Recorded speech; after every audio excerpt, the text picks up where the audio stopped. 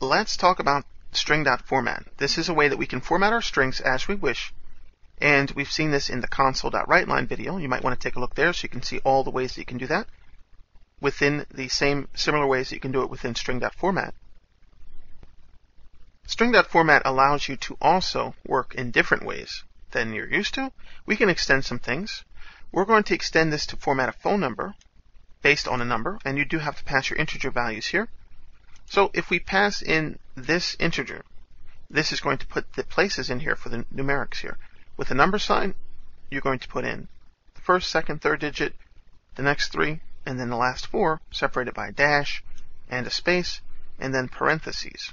So it works out nice. You have your 0 colon, 1 colon, 2 colon, however how many you have added to this list here. And then here's another way to format the currency. You can see that we can actually specify our own dollar sign here. This example relies on the currency of the machine.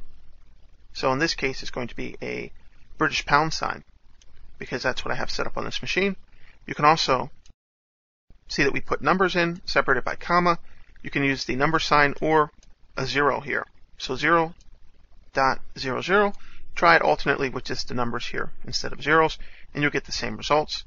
This number here has a decimal value as well, and we're just going to output that to the console. So the last example, we're actually going to format a string. You can see we have 4 places for our year, dash, 2 days, dash, a couple of M's for month. You can see you can do uppercase or lowercase. Then we have the time. T is just a time indicator. There's a space as well. The hours, the minutes, the seconds, you can alternate between upper and lowercase if you wanted to. And then the fraction of a second if you want it. And date time is the class for actually getting the date time information.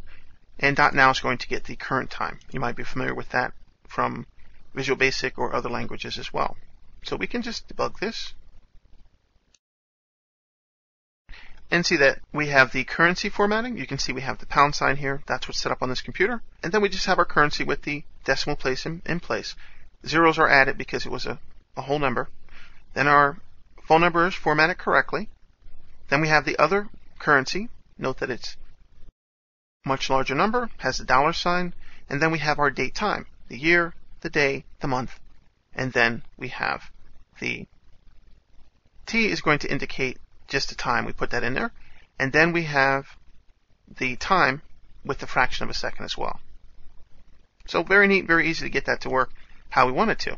You can explore how the System.Format works from the Microsoft documentation, because it can be quite detailed in how you do that. It would take quite a long time to give you all the variations of how you can work, but it's very, very powerful. There's many ways that you can work and format your text, format your strings, and use them throughout your application. You can use this to insert into databases to make sure things are working correctly. If you can check within bounds, like taking numbers, for example, it'll test for certain limits, but then you should also use regular expression to test as well, because regular expression really works well if you can handle the cryptic type language that you have to work with to get your regular expressions to work. It takes a lot of logic.